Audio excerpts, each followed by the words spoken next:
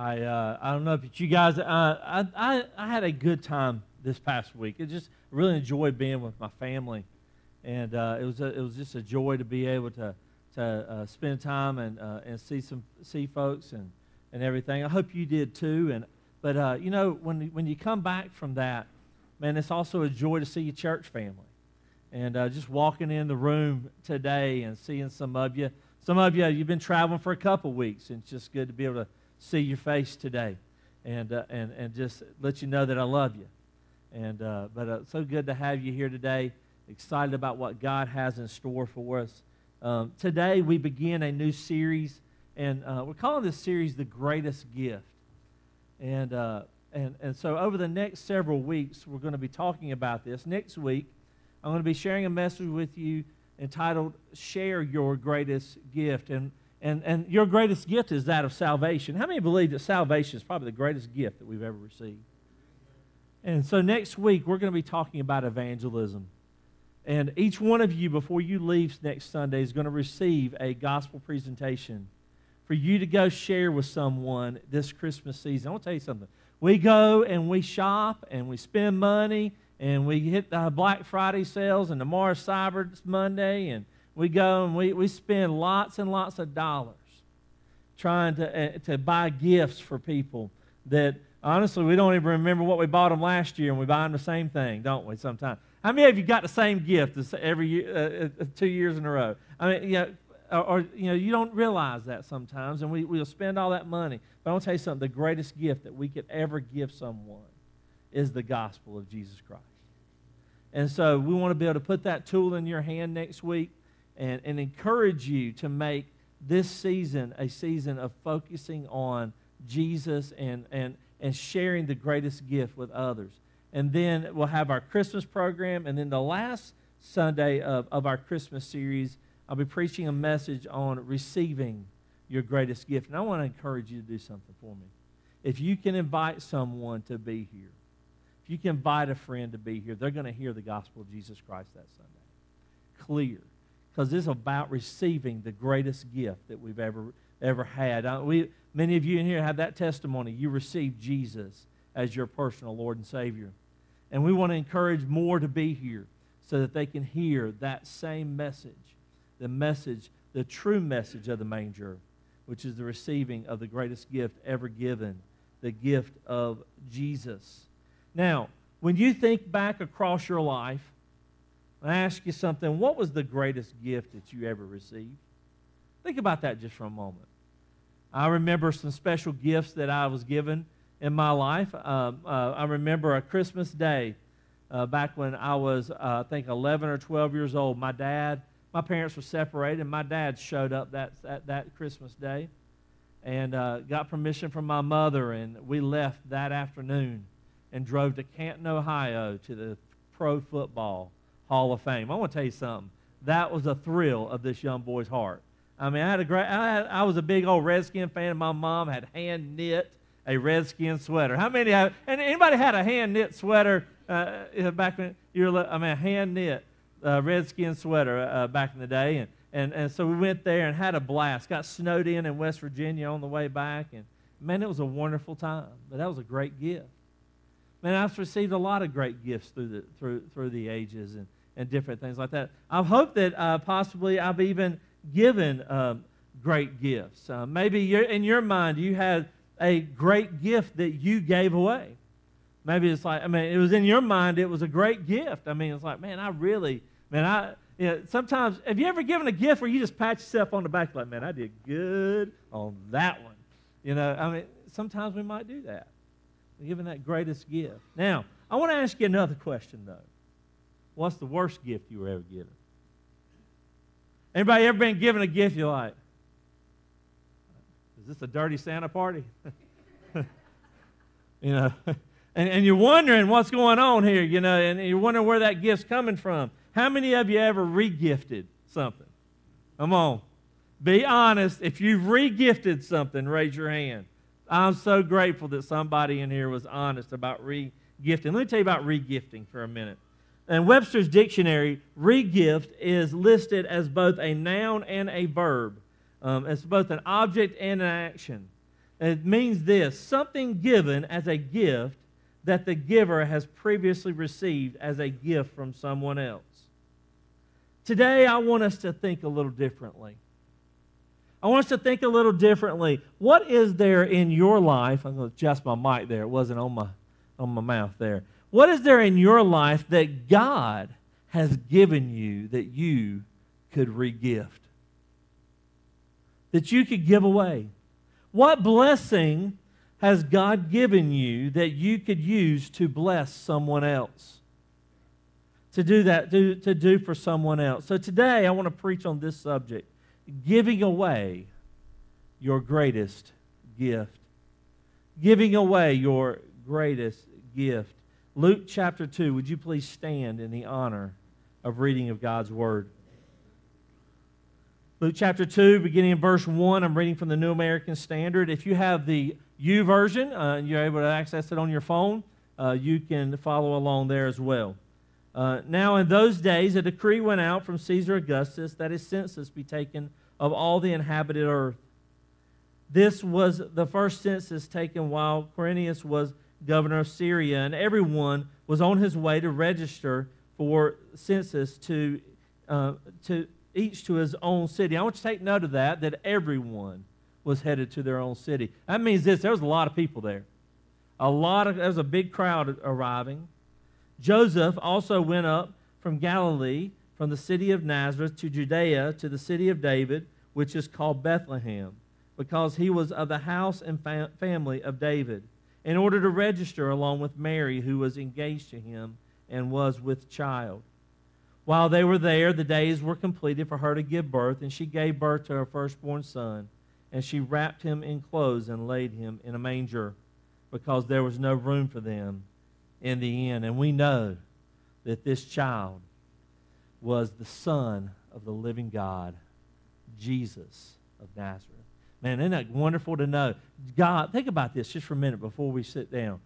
God stepped out of heaven and stepped into humanity in that moment. Man, what a wonderful, wonderful day that was to see God was now touchable. Man, that's good to know, isn't it? Amen. Let's pray together. Father, we just come to you now in the name of Jesus. God, in these moments, God, we need you to speak. God, I need you to speak even above my voice. God, would you speak to our hearts, our souls, our minds, and help us, Lord, to live a life that is generous and giving like you are. You gave us your Son. Father, thank you, Lord, for doing that. God, have your way in this time, and we give you praise. In Jesus' name, amen. You may be seated. May God bless the reading of his word. I want to ask you another question. This is, how many of you would say that for the most part, you're pretty blessed? How many would say for the most part, every hand in this room ought to go up? If you're living in the United States of America, you're blessed. You really are. And we're the most free country in the world. We have access to more goods and services than any country in the world. Well, I mean, we got a lot going on here. And we are blessed to be here.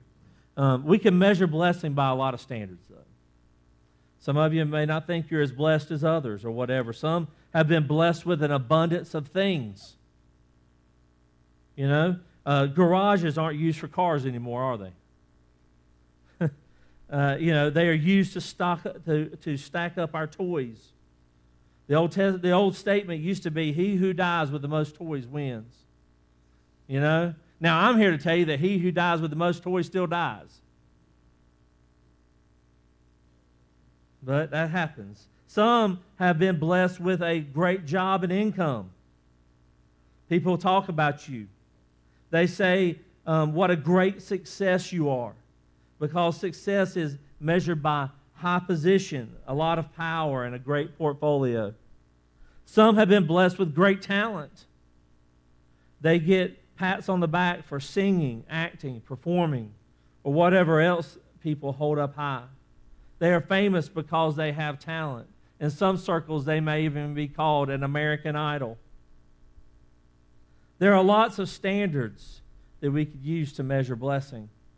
Most of us in this room could say, without a doubt, We have been given more than what we deserve. How many agree with that? I've been given far more than what I deserve. Today, as we look at this passage in Luke 2, blessings abound. And the greatest blessing of all was about to come into this world. Think about it. The birth of Jesus, the Son of God, was about to take place. We read here in verse 7. Take a look here again at verse 7 of Luke chapter 2. It says, "And she gave birth to her firstborn son. She wrapped him in clothes and laid him in a manger, because there was no room for them in the inn." Today, as we are thinking about giving away our greatest gift, I want us to consider a couple of things. One is, first one is this: give what you have. Give what you have. God's blessed you. Now, I want to tell you something. Listen, God's blessed you. God's blessed some, like we said earlier, God's blessed some with more than others. But give what you have. You know, I'm going to challenge you to do something. We're going to, and you'll hear some of this in this message. I'm going to challenge you to do something. Whatever your greatest gift that you're going to give this year, would you be willing to match that and give that same greatest gift to the Lord this year, or even above? Would you be willing to do more? Would you be willing to give in such a way and be generous in such a way that God would use you in a way that you've never expected Him to use you before? Give what you have. Mary and Joseph had traveled from Galilee to Nazareth and then to Bethlehem. I want you to understand something. This was around 70 miles through the mountains. They were not traveling in an SUV, and they were not using a Hertz rent-a-mule. Okay? They were walking. And that was a long way to go. I want you to know, I went to, years ago, I had an opportunity to go to Guatemala on a mission trip. This was after we had adopted Ben, and we got to go back again, and I was teaching at a pastor's conference over in the hills of Guatemala, almost near Mexico. And we got to drive there. And I'm sitting there, and this one pastor walks in at the last minute. He's a little bit late getting there. But the reason why he was late getting there is that because he had gotten up at 1 o'clock in the morning and walked through the jungles of Guatemala, through the mountains, just to get there to hear me. I'm going to tell you something that's humbling. We're talking, this was not easy. This was not easy what they were doing. They were having to make a long trek to get to where they had to get to. But they were doing this because they had to, but they were also doing this to fulfill prophecy. She was great with child, and she was ready to give birth. When they finally arrived in Bethlehem, labor pains are probably kicking in. You know, it can be an exciting time. But Joseph, I can imagine, maybe Joseph began to worry a little bit. You know, what are we going to do? I mean, the place is packed. I mean, remember what we said a while ago? Who all was going to their hometown? Everyone. Everybody was showing up. Everybody was there. There was lots of people coming into this town. Let me ask you something, parents. Do you remember that moment when you were on the way to the hospital, getting ready? Some of you, it's been recent, and some of you are about to experience that. Listen, I want to tell you something. Remember that moment when you're on the way to the hospital and it's come? There's a lot of emotions taking place. You know, it's not the time to go through the drive-thru at McDonald's. I'm just letting you know. A lot of nervousness taking place. A lot of things happening. I mean, think about this. Place yourself in their shoes for a moment. Think about what they're going through for a moment. What emotions they're feeling. Do you think there might have been a little fear? Maybe some uncertainty? Or possibly some excitement? I mean, there's a baby about to be born. I mean, honestly, a baby about to be born is pretty exciting. How many would agree that a baby being born is pretty exciting? I mean, we just had one born last week, you know, and man, exciting times. Hope. You see, and see, this is a unique situation because this wasn't just hope for having a new member of the family. Now we have a Savior being born. We have hope for humanity taking place. I mean, I can't even imagine what was going on in their minds and in their hearts as they're approaching Bethlehem and as they're walking in and they're trying to find a place to stay. And we find out in verse 7 that Jesus is born. But we also find out that he wasn't born in a hospital. He was born in what many people I've heard believe may have been a cave. Other scholars say that it may have been a little side room that someone has set aside for their animals when they bring them in from the cold of night. He was placed in a manger, a feeding trough. You ever seen one of those? Some of you are farmers. You've put out feeding troughs for your animals. He was placed in that. Why? Why is that the case? Because there was no room for him in the inn. There was no room for him. Which brings us to this innkeeper. The innkeeper. I was thinking about him as I was reading through this and thinking about maybe the emotions that maybe he was feeling. Because I'll be honest with you, the innkeeper gets a bad rap. I've heard lots of sermons about, man, I'll tell you, the innkeeper had no room for Jesus. Do you have room for Jesus? Have you ever heard that? I've heard that sermon preached before. I may have even preached it. I don't know. Yeah, the innkeeper. Could you imagine? I mean, here he is. He sees this young man and this very obviously pregnant Mary. And the young man looks at him and says, "Sir, my wife is pregnant. Do you have room for us?"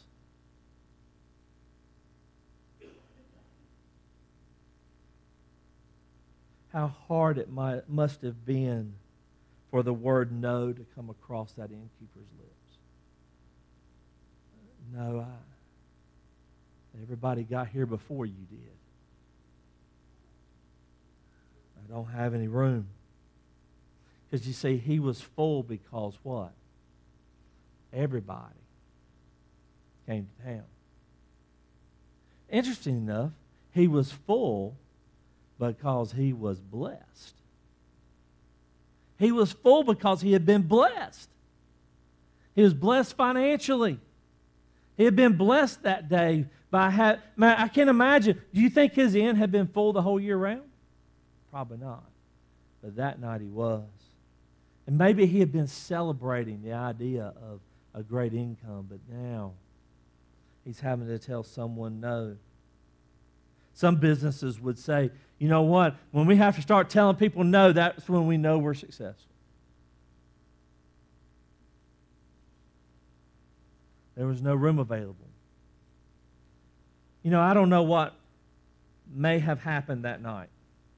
I don't know what may have taken place. What we do know is this. There was no room for him in that inn. But I'm grateful, and I believe they were grateful, that somebody that night gave what they had. They gave what they had. It may have even been all they had. But they gave what they had. They gave a stable filled with hay. It gave them a place, a feeding trough. Isn't it great that somebody gave the Savior what they had? He just gave them what they had. That's all. Listen, you know what? That's all you need to do is give him what you have. Understand this. Everything you have, he gave to you anyway. So give him what you have because it was already his. Maybe this person said, I don't have much, but I've got this spot over here with the animals. See, he used the resources he had been blessed with. He gave what he had. reminds me of somebody. It reminds me of a widow. It reminds me of a widow in Mark 12, 41 through 44. We have this story about a widow that Jesus points out as an example of what it means to give from what you have.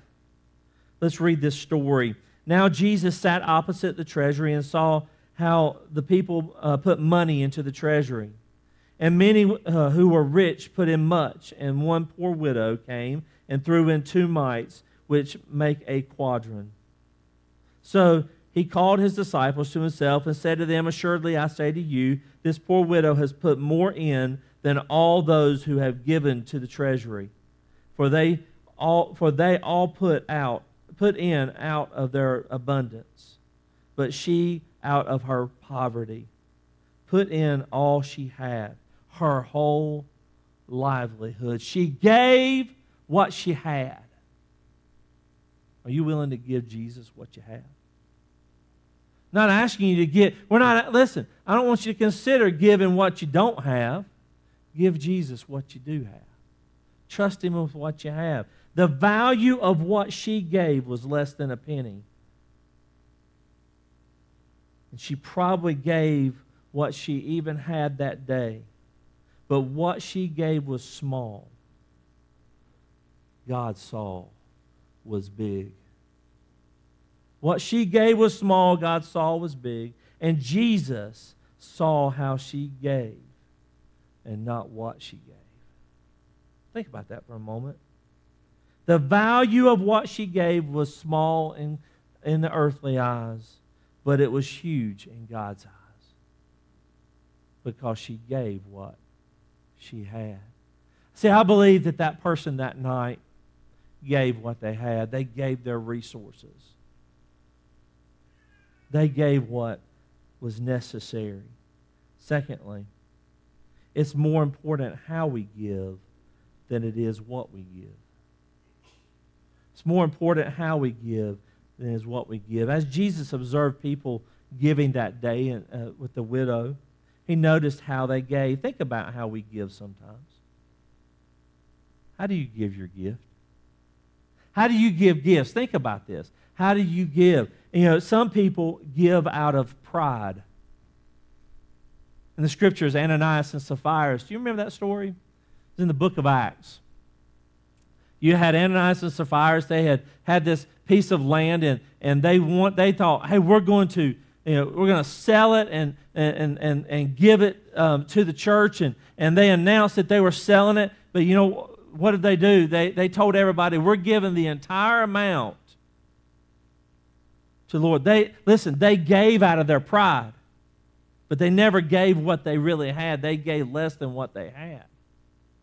But they told everybody different, and they lied to the Holy Spirit. It cost them their life in the book of Acts. But they gave out of pride. Some people give out of obligation. You do that right now. It's called taxes. Right? Render to Caesar what's Caesar's. We give out of obligation. How many? Think about this. How many of this Christmas? Sometimes you have to give because you have to give. Not that you want to buy that person a gift, but you do anyway, right?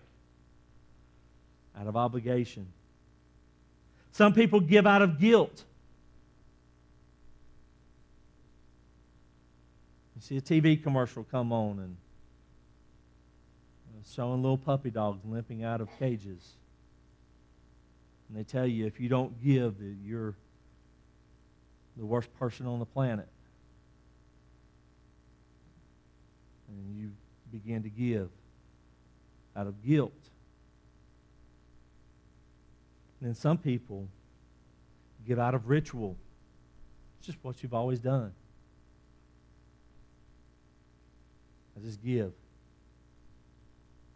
It's more important, listen to me, how you give than what you give. Because you see, I believe that widow that day and that man and the person who gave up their place, they didn't give out of any of those things. They gave out of their love and their passion for the Lord. They gave out of what they had. The widow is our example. She didn't give out of pride, obligation, guilt, or ritual. The Scripture says she gave out of her poverty. She gave out of her poverty. She gave out of her emptiness. She gave out of her nothingness. She gave out of her want. She gave more than anyone else because she gave out of her affections. Do you give out of love? You see, I buy presents for my family, and I do it with joy, and I give out of love for them. When we do that, and I ask you, do you give to the Lord out of love?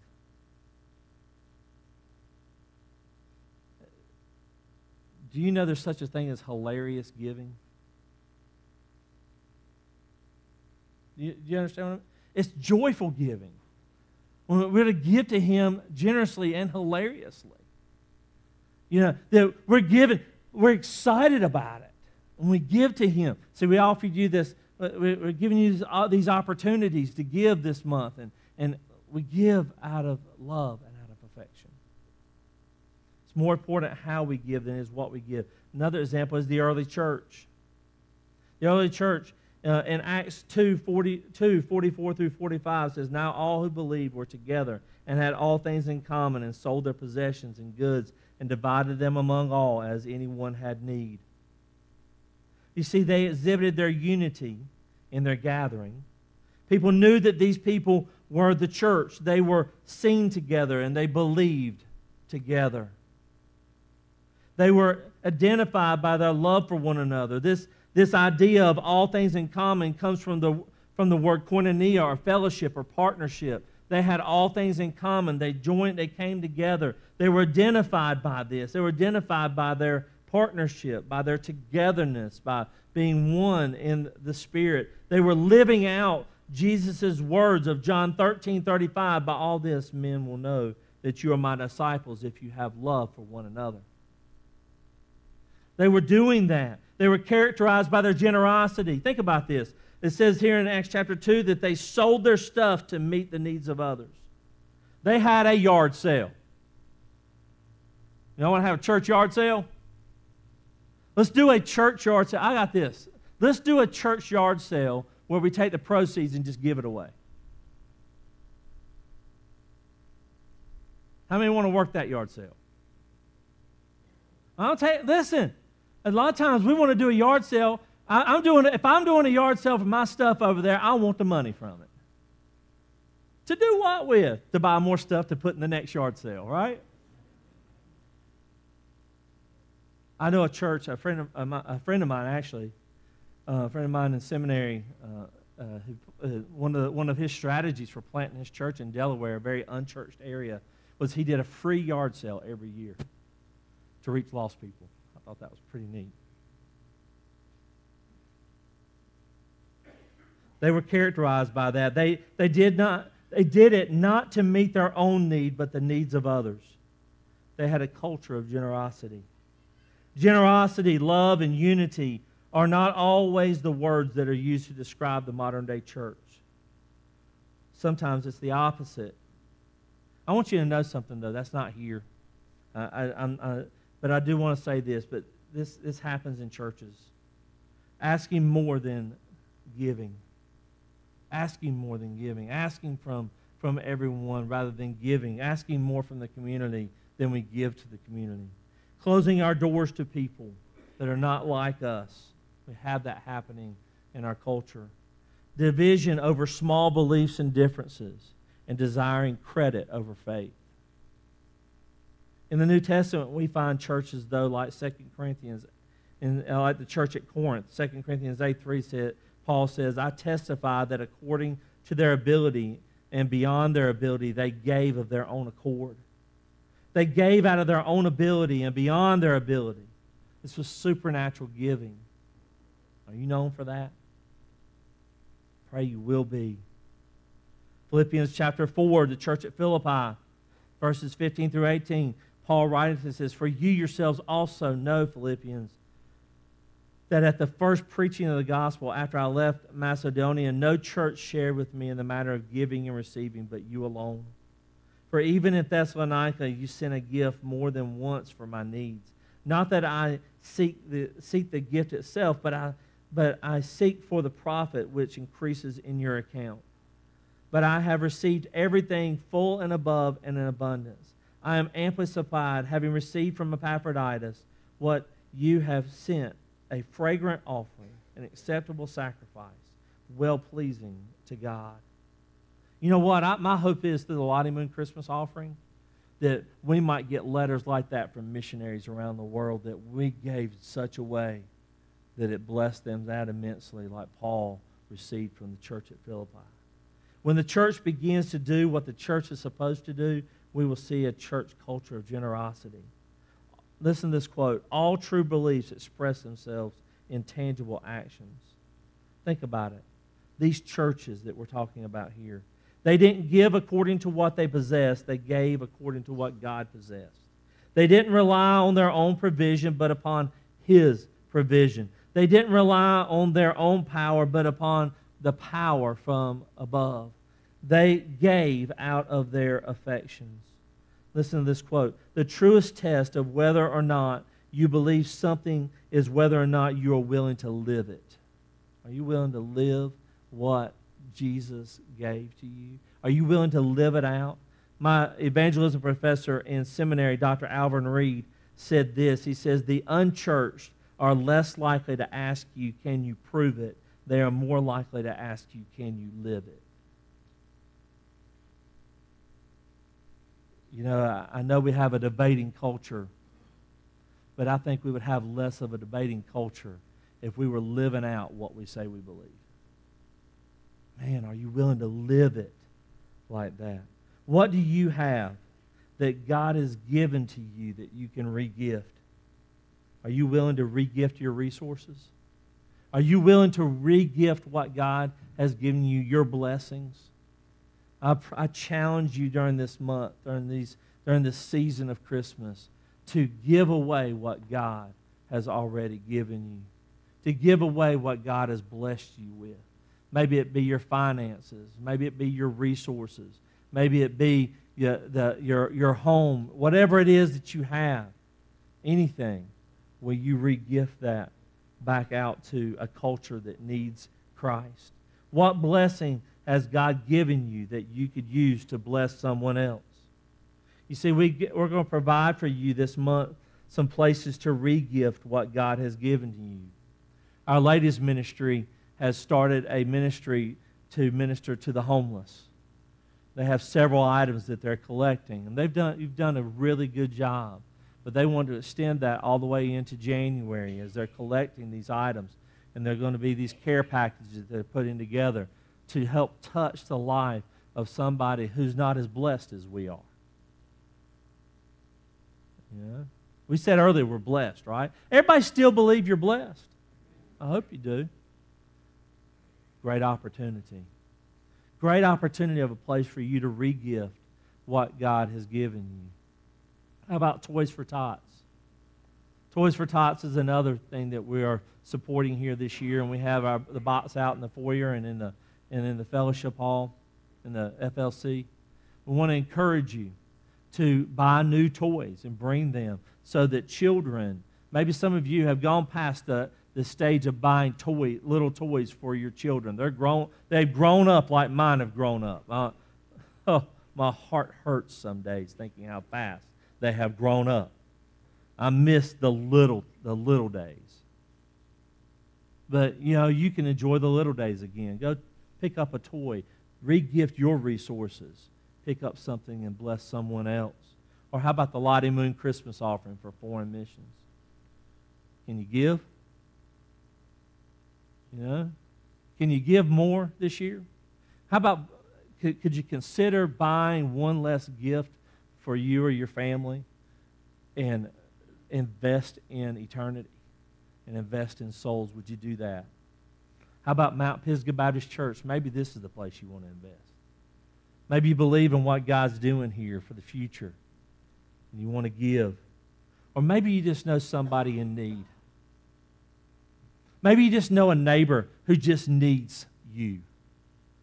maybe needs you to go rake leaves off their yard. That's investing your time and your resources. You willing to do that? Maybe you, too, have a room for someone who needs a place to stay. Boy, that's radical. It also could be called foster care. Let's think about those things. Are you willing to re-gift what God's given you? There are more.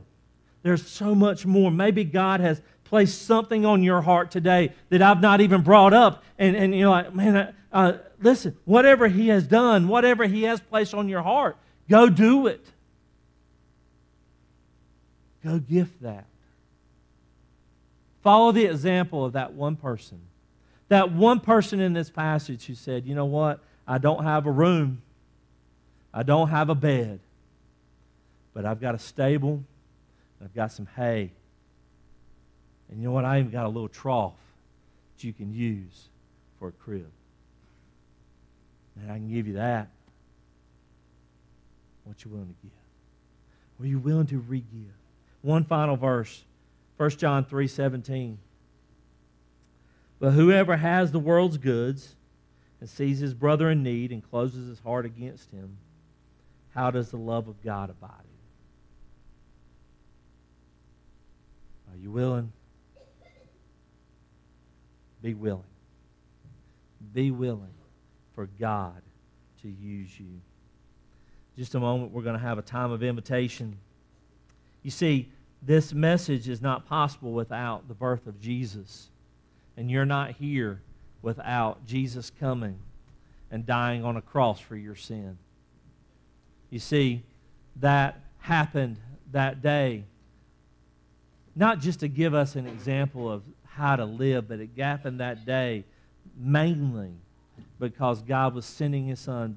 John 3:16 says, for God so loved the world that He gave His only begotten Son, that whosoever believes in Him should not perish but have everlasting life. Wait a minute. God did what? He gave. He was generous. By the way, He was more than generous. He gave. Will you receive that gift today? If you're here and you've never by faith trusted the Lord Jesus, you've never given Him your life, will you trust Him today? Will you give Him your life? And maybe something I said today, maybe you're thinking, you know what? There's something on my heart I need to go do. Will you take time, write that down. Remind yourself, man, I need to go do this. God's calling me to go bless someone in a special way, to give in a different way. Would you do that? Every head bowed and every eye closed, nobody looking around. If you're here and you never by faith trusted the Lord Jesus, and you want to give Him your life, I want to be able to pray for you. Say, Pastor, I don't know Jesus today. Would you pray for me? You just lift up your hand. I just want to be able to pray for you. Anybody here, you saying you don't know Jesus? Father, I want to thank you so much for this opportunity to come, to be here. God, teach us, Lord, to give generously, to live that kind of life. Open our eyes and our minds to those you want us to impact through the resources you've given us. God, have your way in this time. In Jesus' name, amen. Would you please stand? If you're lost today, we encourage you, leave your seat, leave your sin, come to Jesus. If you're looking for a church home, you feel like this is the place you want to be, just come down here and let us know. Let me know so that we can announce to the church that you'd like to be a part of this body. And maybe you just need to pray or you need somebody to pray with you. Why don't you come so that we can pray for you and encourage you today. God bless you as we sing. This is my desire, to honor you, Lord, with all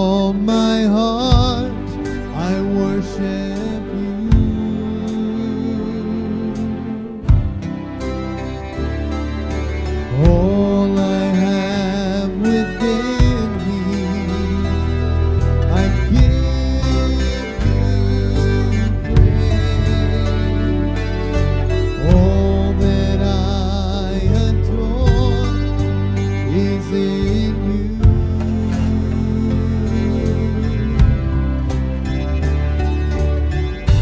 Lord, I give you my heart, I give you my soul.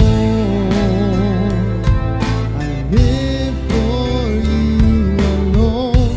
Every breath that I take, every moment I'm awake, Lord, have your way